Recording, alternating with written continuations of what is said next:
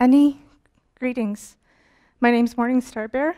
For decades, University of Saskatchewan professor Carrie Barassa had claimed to be of Indigenous ancestry. I'm Bear Clan. I'm an Anishinaabe Métis from Treaty 4 territory. But 1 year ago, a CBC News investigation found she was of entirely European ancestry.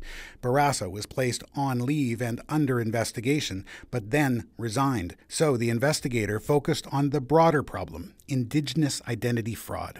I think the university underestimated the utter greed of white people who will do anything to get the jobs and the prestige and the money and the positions. She says for decades, universities have been setting aside jobs and scholarships for Indigenous people, but no proof was required in order to qualify.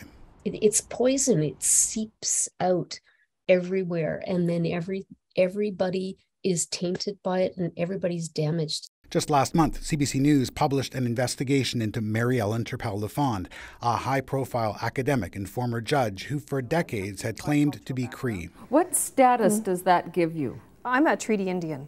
The CBC News investigation found no evidence in support of that claim.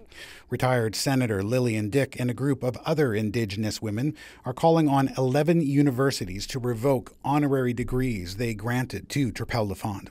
If someone does something that's unethical or lacks integrity, there should be consequences. Most of those universities have told CBC News they take these allegations seriously and are looking into them. As for Turpel-Lafond, in a statement released shortly after our investigation, she said she continues to believe her father was Cree. She said he was adopted by her non-Indigenous grandparents from a Cree family, but she hasn't provided evidence for this claim.